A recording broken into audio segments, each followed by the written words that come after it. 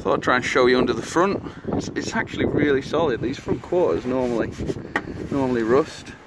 The front grill's nice, the front spoiler's nice. I mean, it wants cleaning, but they usually rot quite badly under there. These obviously the front fog light, and it's just held on by one 17mm bolt up here.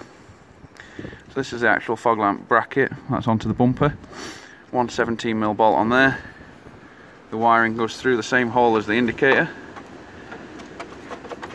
which is there. You literally just squeeze that together. A bit difficult with one hand. Squeeze that together and the wiring should come off. Just like that. So we'll keep this safe. Tuck that back inside the wing. If we want to refit these fog lights in future, then we can do. I think we've got a way to go before we worry about fog lights. But it's always nice to know.